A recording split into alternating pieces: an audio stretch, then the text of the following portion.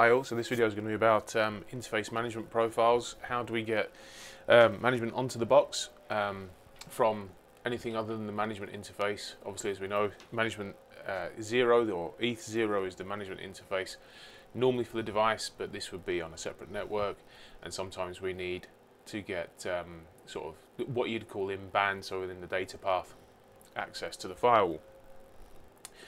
Also for a lot of services as well.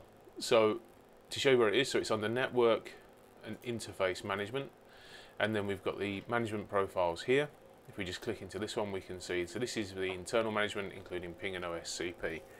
So it's pretty much self-explanatory, that title. So for administrative management services, so this is the services for the box, so HTTP, HTTPS server for the web UI, and Telnet and SSH for CLI access.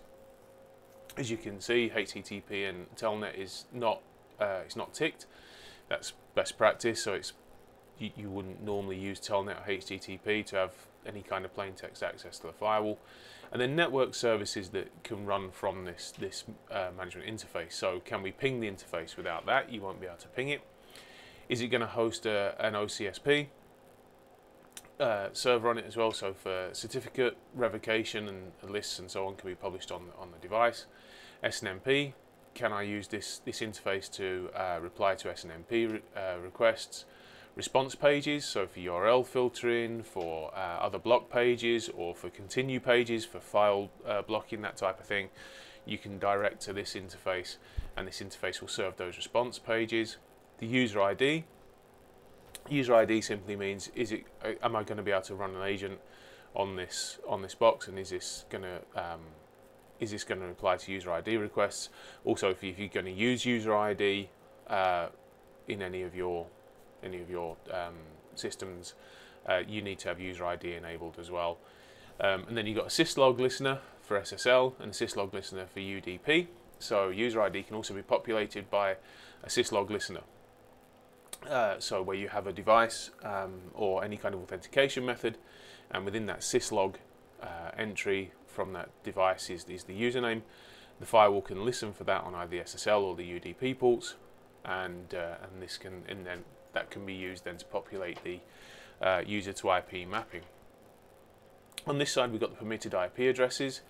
So permitted IP addresses is a simple ACL, and it simply is what it says it is. It's an ACL. So whatever is in here, if there's no entries, as always, if there's no entries and it's an explicit allow, that's it, okay. And if there is an entry in there, then it's going to have an explicit deny, then implicit allow if it's blank, because it implies everything is allowed. If you do put a single entry in there, either a subnet or an IP address or whatever, that then is going to be, there's going to be an explicit deny at the end, because it will just deny it because it no longer matches the list, as with all ACLs. So what we're going to do is we're going to scan this using my inside interface, so the gateway interface of the device. We're going to scan it using ZenMap, which is on this side here. We're going to scan the IP, and we're going to see what ports are open, and then as we add ports to it, we'll see that increase or decrease, and then we'll talk a little bit about how the access to that is controlled as well by zones. Because if you have the interface, so the interface we're using at the minute is the default gateway for this box, but you may want to further control that and make sure that you've got app ID and you've got content ID working on that traffic that's going there. Now you can do that by using another zone, putting the interface, a loopback interface, into another zone, but then you're going to have to create security rules to get to that. So we'll look at that as well.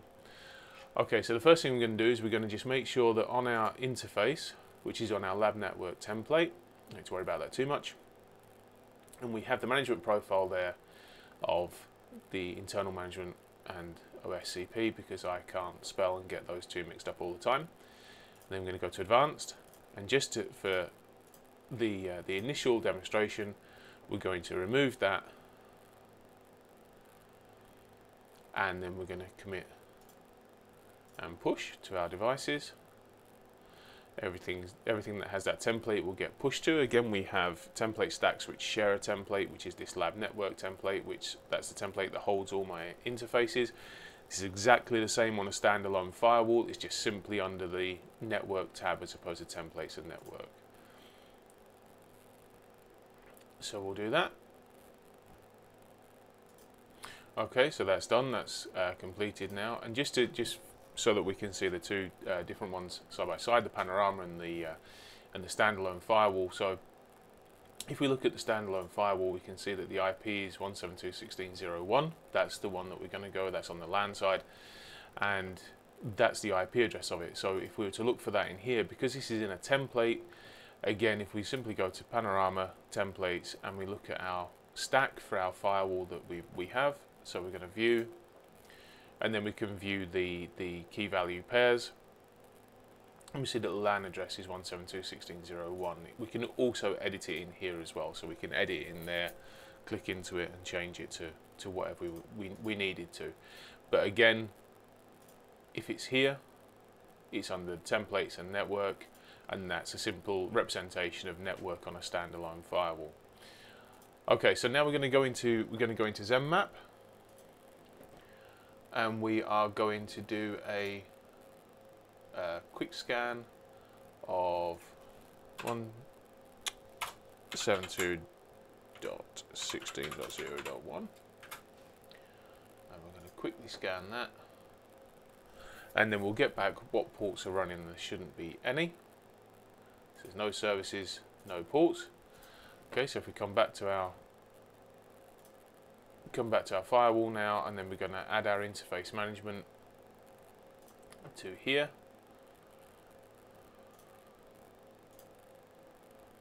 So we'll use that one,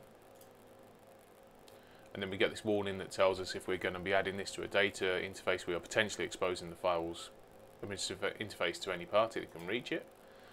That's fine because we're all good. We go to interface management, so now we can edit our interface management, and just so we can see, I'm going to put that on there.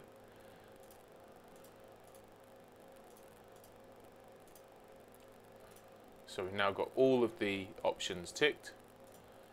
I'm going to commit and push that.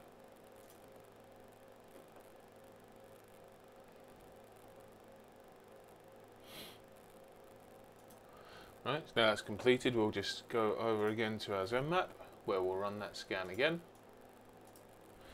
Okay, and so now we can look at our scan and we can see that we've got 22, 23, 80, 161, which is actually closed, but it's there, responded, and 443. The eagle-eyed amongst you will see that I've switched to a regular scan because it turns out the quick scan didn't actually show all the ports. So now we've enabled everything on the interface management profile. Theoretically now we should, looking at this, we should be able to see we've got ping, telnet, the OCSP is the port 80, as well as the HTTP, that's going to respond to that, and the 443 would also be the response pages, or the HTTP for the response pages as well. So when we look at the what we can access on here now, so if I just go to access this on my desktop, we can see that if we go to SSH to that now,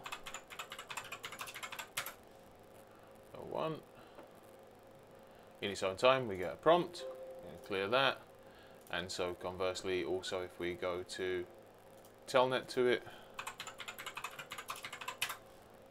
so now we can get onto the box. Now if we wanted to control that a bit further, we'd start to remove this. So we'd remove these. Firstly, you need to remove HCP and telnet because we don't need that, and then we're going to leave it with the ping, and we'll have it like that. Okay. So at the minute, looking at our desktop, when it comes up, we can ping 172.16.0.1. Okay, so now we can see that it's pinging away, but we're going to remove ping from that. We're going to remove ping from the profile by doing that. I'm going to click OK, and then we're going to push that again. And then when we come back to it, the ping will no longer work. Just whilst that's doing that, an interesting thing to think is that you could also use a loopback interface as well. So if I created a loopback interface in here of loopback 1, call it loopback, and then we'd have to put it into our default virtual router. We don't have a logical router, that's something different. This is the options that you will get from Panorama in our vSys, and then we're going to create a security zone for it, which is going to be management zone. Okay, so we've now got another zone that our management loopback is in, and we're going to add the same profile. Profiles can be reused. But if we then were to try and reach this loopback, hang on, better give it an IP, hadn't I? So I'm going to make this loopback 10.10.1. So if we were to try and reach this loopback, we wouldn't be able to get to it because it's in a separate zone. So just to illustrate, if we come back to this one here, so this interface that we're putting the management profile on, which there is a management profile on it, I promise you, this interface that we're putting the management profile on is in the LAN side zone. So any communication as far as the firewall is concerned is intra-zone communication, which we know if we go to policies and then security and we scroll all the way to the bottom, our intra-zone default rule is going to allow that to happen. Now, if we move that, so we then move that to the management zone, what we're going to need is we're going to need a LAN side zone, because that is where the traffic is going to come in, to the management zone. And at that point, we can start applying our profiles to it. So once that's done, see how this is doing now. Okay, that's not really doing much at the minute. So once that's pushed, what we'll do is we'll just check again on the desktop. We'll check again for the services that we've now got, and then we'll look at an ACL, and then we'll look at controlling it and then evaluating that traffic through the firewall. Okay, so that's now pushed, as we can see, and then we don't have ping anymore, and because there's no ping on that interface now won't respond to ping. So if we come back to our desktop, you can see now it doesn't respond to ping, and it'd be exactly the same as if we put the ACL in there. So if we put an ACL in there that didn't allow this desktop, which is 172.16.02, I believe, if that was in there, then we still wouldn't be able to ping it, because we're actually controlling access. Now that we've put an interface management profile, we're controlling access through that management profile to that interface. So for the next demonstration, what we'll do is we'll allow ping again. Okay, I'll do that quickly whilst I'm here. So if we were to go for, if we're going to add an IP address, we can actually use a variable here as well, or we can use the 0.1/25. So we can use a subnet like that, and then we just click OK, and then that gets pushed out. Right. So if we were then to be needing to create our loopback interface, okay, so our loopback interface we know is the 10.10.1 interface. Did I push that? I'm not sure. No, so I didn't push that change out. Okay, so we need to create a rule for that on our firewall, which will go into the VM London. Okay, we need to create a management rule.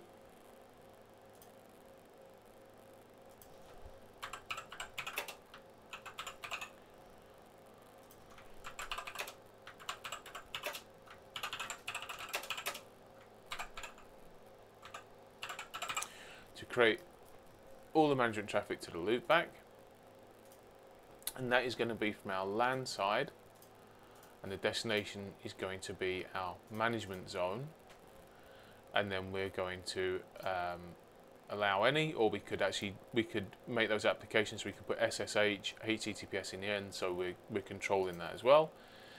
The service, any application defaults, and then the actions, and then we can start to put our antivirus in, vulnerability protection, which is really sort of very important for something like this because you don't want strange stuff going on, and then anti-spyware. Although very anti-spyware is very I don't know, it's a loose definition for this one really. And then we're going to log it, and we're going to send it to mode 44 log forward in, and that's it. Okay, now again, let's put it there. Because this is the rule base that's come from shared location or new firewall, which is the parent group, you can see the hierarchy building. If we just want to put that to the top, we can move it to the top, and of course that will move it to the top of the local rule base, which is where we are. Okay, so we're going to push that out to the firewalls, and then when we come back, we'll look to manage the firewall through the loop back as well. Right, so now that's pushed, we can just check back on the firewall now. So if we go back to our thing, we'll see we can ping again now. So we're pinging now, and we've got an ACL in place. If I was to be pinging from another address, I wouldn't be able to get there. But let's also try, so what we said was we're going to go onto the loop back, which if we come here, we can just check. So our loop back interface that's on our firewall now is 10.10.10.1, and that is going to run through that management zone rule that we put in.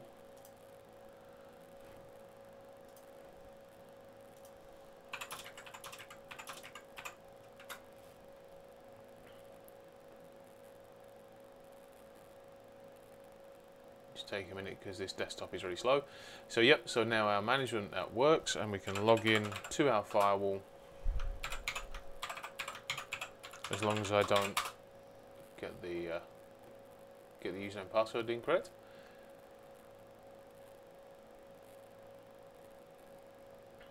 Okay, so now effectively, so what we now have is we have a loopback address, which is going to be available from everywhere. So every interface will have a route to that, assuming you haven't got a route somewhere else in your network to, there's no overlap of IP addresses. You can control that. You can control the zone that it comes in on. And it's ultimately a lot better than the interface management profile ACL, which is basically saying if you're from here, you can go there. I mean, when you are on the management interface of the box, the ETH0 interface of the box, you are restricted to that ACL, that permitted list.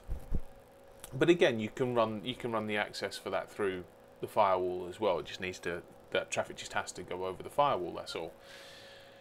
So that's interface management profiles. That's how we get interfaces to respond to management requests, to user ID, how we get it to listen to user ID, so that we can expand our ways of getting user ID IP mapping into the firewall for your user-based rules. And again, how we can then remove that, and we can make that a loopback, and we can use a loopback for our management interface. Again, we have to put the management profile on that, and then we can control that through a rule. Our rule will be in here. This is our management rule. We can see there's been 4 hits on it, but also now we're evaluating that traffic, and we're looking at that traffic. Okay, so that's interface management.